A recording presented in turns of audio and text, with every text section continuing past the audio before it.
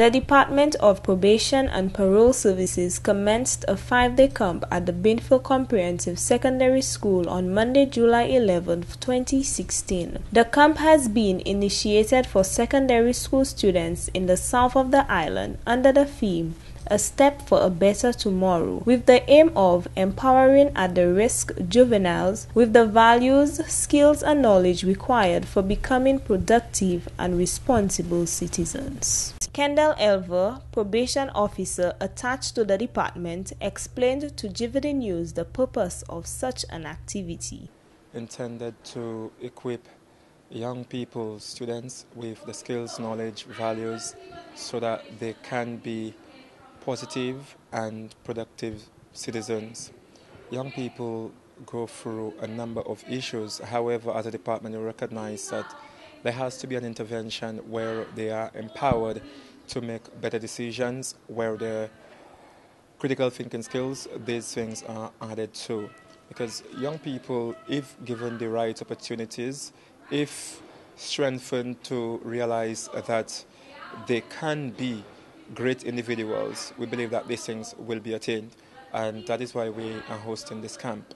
During this camp, the young people would be exposed to interactive discussions on a number of topics such as conflict resolution, decision making, goal setting, self-esteem, and self-exploration.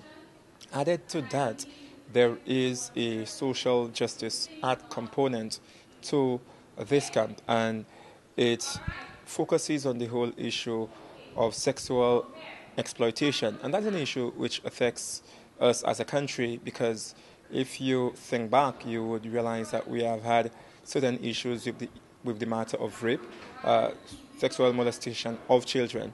And so this social justice art program is there to really ensure that the young people know how to deal with matters of this nature. He continued to venture into a number of team building and leadership exercises which the students will be taught and will be engaging in.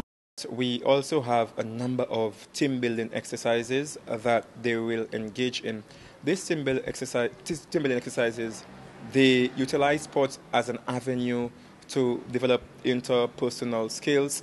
So at least our students have more emotional intelligence, they become better communicators, and overall they have the set skills which are required for them to function within society in a manner that is in their own interest and uplifts us as a country. The other aspect of this team building exercise is that it is also there to develop leadership skills in the students, because many times we tend to look at others as leaders and we do not realize that we have the skill set, once we focus on the right things in our lives, to actually be leaders. And for us, we want to instill a sense of responsibility and maturity in the students through these team building exercises. Elva is thankful to the sponsor of this initiative and to all who are working towards the success of the camp.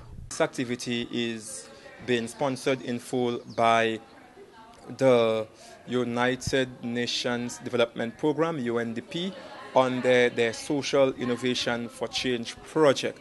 And we are most grateful for the contribution that they have made towards the hosting of this activity, because we believe it will go a long way to empower our young people of St. Lucia with the skills that they require to become proud and productive citizens. And we are also working with the Ministry of Youth and Sports, because the team exercises will be facilitated by individuals who receive training by this particular ministry under the BUILD program. And we are also liaising with the Southern Division of the Royal St. Lucia Police Force. So it is a team effort where we have brought different agencies together to work with our young people, but the probation department is the implementing department for this particular activity.